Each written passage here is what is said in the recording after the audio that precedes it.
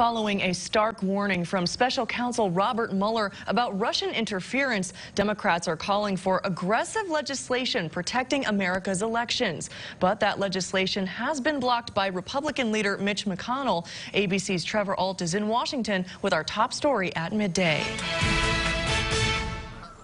Today, Senate Democrats say there needs to be swift action for Congress to protect the security of America's elections. Mueller's testimony should be a wake-up call to every American that the integrity of our elections is at stake.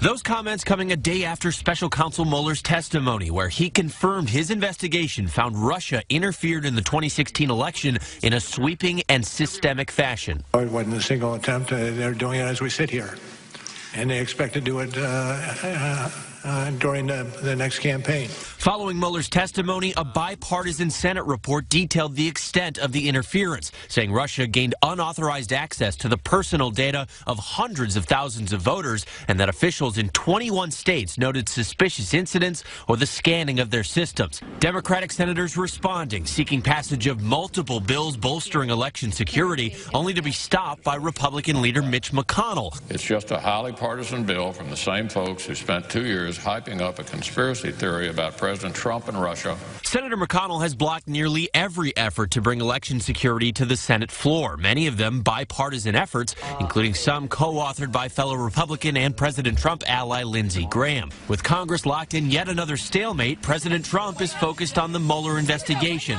telling Fox News it was an attack on his presidency. This was treason. This was high crimes. In terms of election security, Republican Senator Chuck Grassley said there were similar efforts to interfere in the 2018 election that the U.S. was aware of. And while he couldn't give the details of what he learned in a security briefing, he said there was success in blocking those efforts. Trevor Ault, ABC News, Washington.